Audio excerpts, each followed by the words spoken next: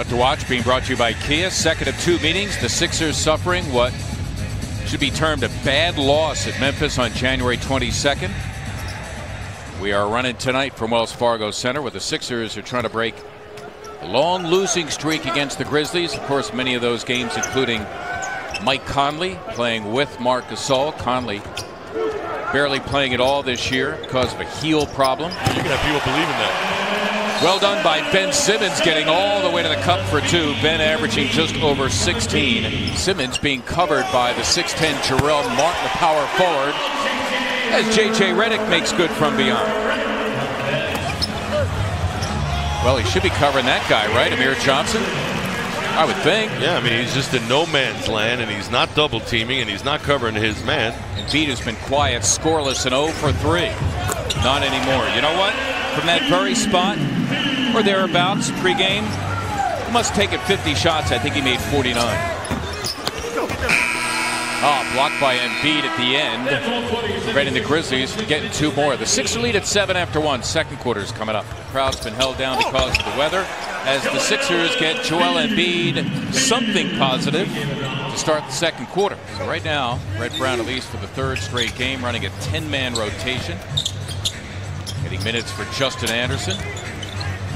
And playing McConnell and Ben Simmons opposite each other. Have spent some time on the floor many times this year together, with McConnell at a wing position. Assistant coach Lloyd Pierce also went on to tell me how Robert is a routine guy, diligent with how he works, Markinala. Lloyd likes to use a baseball analogy, the law of averages with him. The message being, you're going to go through slumps. The only thing you can rely on is a routine. Puck has remained steady through it all. Saric measuring a 3. That wasn't easy because the catch was pretty difficult. Sixers converging defensively. Covington and Amir Johnson making it work. What a look by Amir Johnson, dropping it down to Ben Simmons. That's what I'm talking about, big fella. Gasol, yes, he's getting his numbers, scoring and rebounding. This field goal percentage as Embiid drills it. It's at an all-time low. Opportunity for the Sixers to get 2 for 1. Simmons, head of steam, will get one more at the line. Nobody stopping Ben Simmons. Time running out for the Sixers. Redick got it. It'll count. Going to be a good test tomorrow. As JJ knocks down the corner 3. Probably going to get into Orlando late tonight. How do you handle a quick turnaround on the road?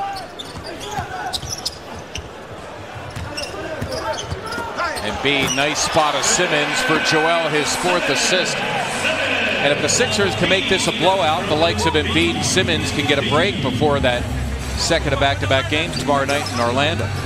Bellinelli coming off the Sixers season high. Amir Johnson standing tall at the goal. Sixers threatening to blow it open. Saric getting the layup.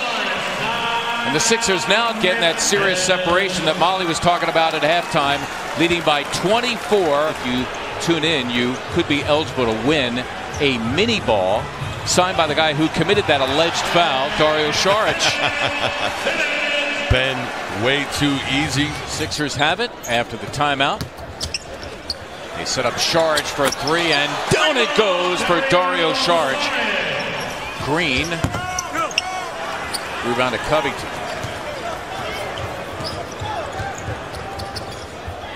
Covington for a 3. Wow. Robert Covington continues his terrific shooting.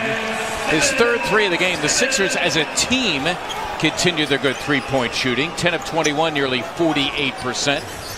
Bellinelli is fouled. You can count it. And Marco will help himself to one more. What an addition he has been, Marco Bellinelli.